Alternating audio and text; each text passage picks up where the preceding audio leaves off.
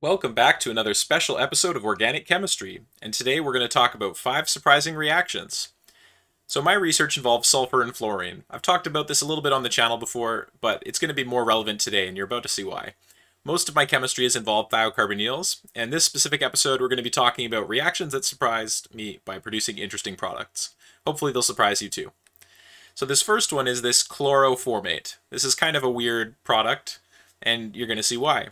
So it is well known in the literature that primary and secondary alkyl halides can occasionally be substituted with silver 1 fluoride. This works just because silver halide is precipitated. Silver chloride, silver bromide, and silver iodide tend to be very poorly soluble, and so you can often just precipitate them out, and the silver can come along and coordinate to the halogen and make it a better leaving group. However, this doesn't always work well, so don't get, too carried away thinking this will suddenly solve all your fluorination problems. It probably won't.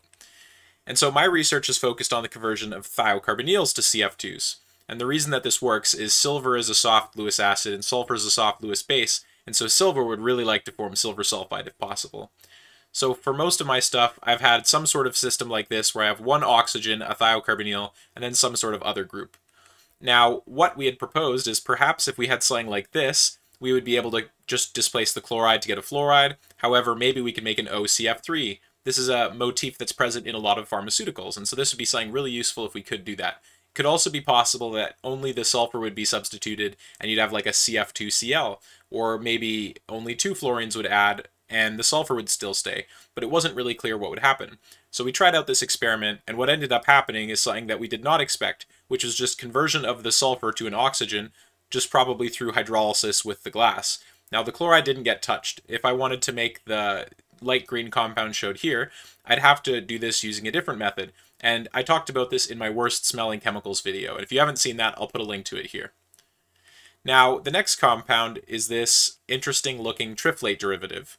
Now, you might think a triflate's typically a good leaving group. It doesn't really want to be on carbon at all, but that's not necessarily the case. It entirely depends on adduct stability.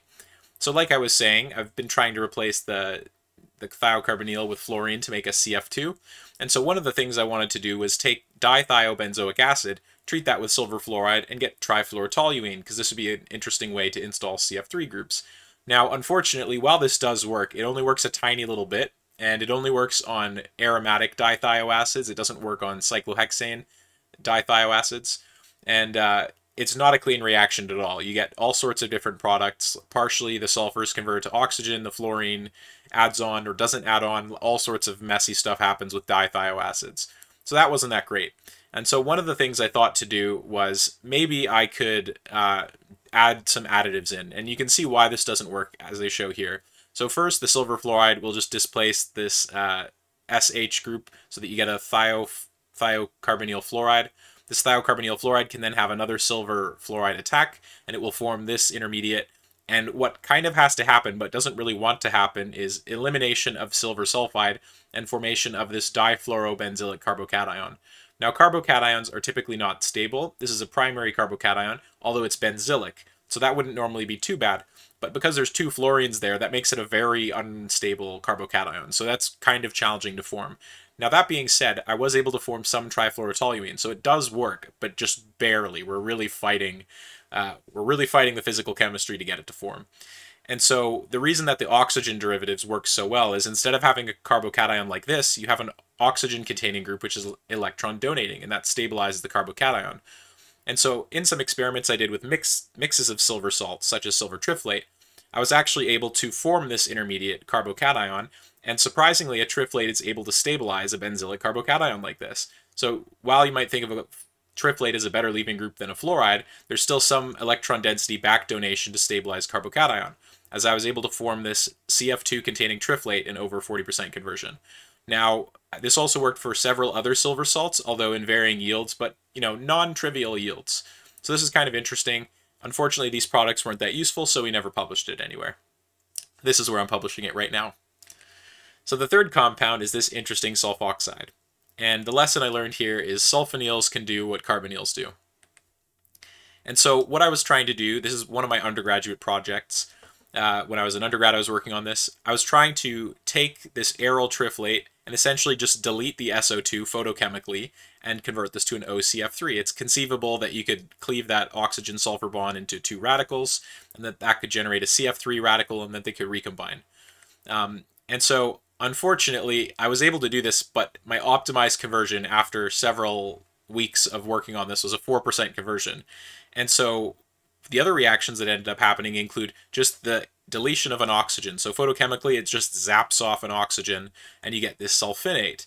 Additionally, I eventually determined that the sulfinate was undergoing some sort of reaction to make this ortho-substituted sulfoxide.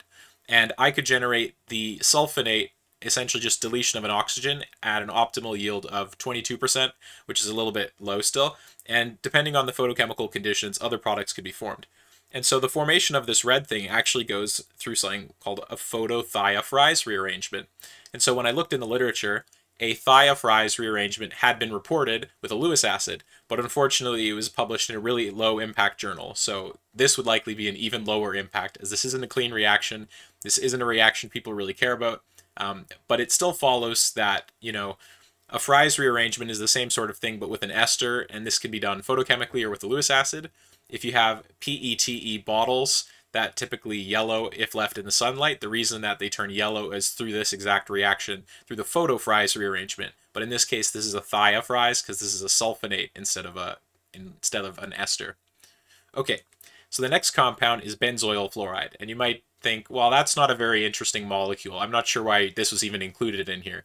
But let me tell you, this is probably the most interesting reaction that I saw in my entire PhD. And let me tell you why. So I was reacting bromoacetophenone with silver 1 salts and trifluoromethoxide quaternary ammonium salts. And so one of the things you can do with quaternary ammonium trifluoromethoxide salts is you could substitute primary iodides to get OCF3 ethers. However, the OCF3 can decompose and use fluoride as a nucleophile, and for whatever reason, this is actually a better fluoride source than fluoride is. So this will make terminal fluorides very easily. Now the weird thing was for alpha bromo ketones and alpha bromo carbonyl containing compounds. So like instead of a benzene ring, I had derivatives where I had a nitrogen with some R group sticking off of it, and the same reaction happened, where we somehow cleave a carbon-carbon bond, delete a CH2, and make an acyl fluoride. Now I have no idea how that forms, but this is consistently occurring even with different silver salts, even with different quaternary ammonium salts. Somehow there's some unknown reaction that just deletes a CH2 and forms an acyl fluoride. If any of you have any idea how this could form, I'd appreciate a comment in the comment section. Otherwise, if you think a longer discussion would be productive, you could join the Discord, which will be linked in the description, and you could discuss it with me more there. And so I confirmed by GCMS and NMR that this is in fact forming. Like 124, it's the exact mass of benzoyl fluoride, and I made benzoyl fluoride countless other times with an identical retention time. So I 100% know for sure benzoyl fluoride is forming, and I know that the bromoacetophenone is like pure. Now the interesting thing is I made some iodoacetophenone just with sodium iodide, and we got more conversion to the fluoroacetophenone and the trifluoromethoxyacetophenone, but there was still some of this happening a little bit. But I'm not sure why specifically the bromide had this issue and the iodide didn't. So this is an interesting mystery, and this is probably the only extent I'm ever going to get to talking about it. Okay, so this also happened with carbomoyl derivatives, like I was saying. Now, last but not least, this interesting guy. So just because it's a bad nucleophile doesn't mean it's not a nucleophile. It's still a nucleophile. And so I had made this salt right before the COVID lockdown had happened, and it turns out that I hadn't gotten rid of all the diethyl ether in the reaction mixture. So I had precipitated this from a solution of diethyl ether, but it's a little bit reluctant to fully boil off. I guess I didn't high vac it long enough to get rid of any solvent, and so there was some trace amounts of ether in it, and this was just sitting with it for several months after COVID happened. And so the appearance of the product initially was like white, but it turned red within a day because these things just tend to turn red. But it turned into a black oil. And so when I went to go analyze it, I already knew it was a bad time because black oils are typically, a sign of decomposition. And so I did an NMR, and it turns out that this just formed this ethyl orthoester as well as ethyl triflate. And you can see the mechanism of this reaction is just diethyl ether is an oxygen nucleophile, and so it can attack at this carbocation. And then this is an activated oxonium that can undergo nucleophilic attack by triflate to form ethyl triflate as well as this ethyl orthoester. So this is kind of a surprising reaction because this electrophile tends to only react with nucleophiles that are about as reactive as indole, maybe slightly less reactive than indole would be okay. But diethyl ether is a terrible nucleophile compared to like indole. So this is a really surprising reaction. And so hopefully this has been an entertaining video about some reactions that didn't do what you might expect. If you have any questions or comments, I'd encourage you to leave them below. And it would really help out the channel if you left a like and subscribed. Have a great day.